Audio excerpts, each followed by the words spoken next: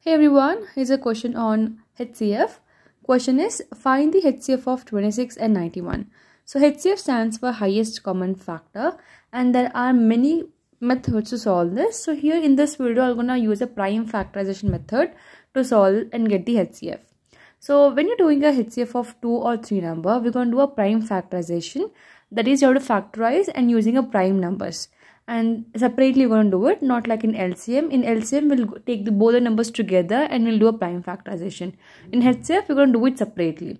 So first we're going to do it for 26. 26 is an even number, so it goes in 2 table. So 2 13s are 26 and 13 is a prime number, so next number will be 13 itself. 13 ones are 13.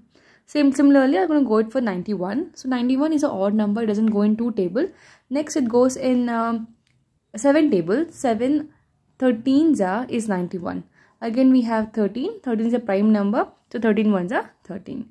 Now once we have done the prime factorization separately, we're going to write down the factors. So 26 is equal to 2 into 13 we got. So 2 into 13. The next 91. So 91 is equal to, we got 7 and 13, right? So 7 into 13.